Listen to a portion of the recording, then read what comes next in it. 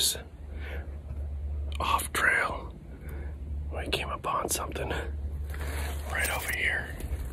Big, breaking branches.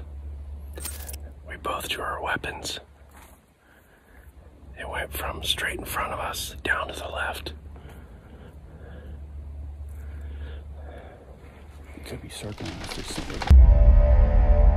There is a multitude of sightings in every kind of arena on the Olympic Peninsula. If I was going to guess, I would say it's probably one of the highest concentrations of Sasquatch that there may be, due to the environment and the viability of the environment and everything that's available, all the available resources. Well, it took something with an opposable thumb because sticks were jammed into the ground. That's a military setup. We have a perimeter guarding an interior. All of a sudden, the chatter of us is broken by this tree fall. That changed the game because it went from just, okay, we're gonna just be out here camping to this is probably angry Sasquatch.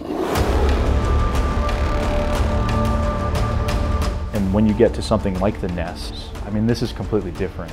This is something where you take primatologists into the woods and they say, I've seen this in Africa.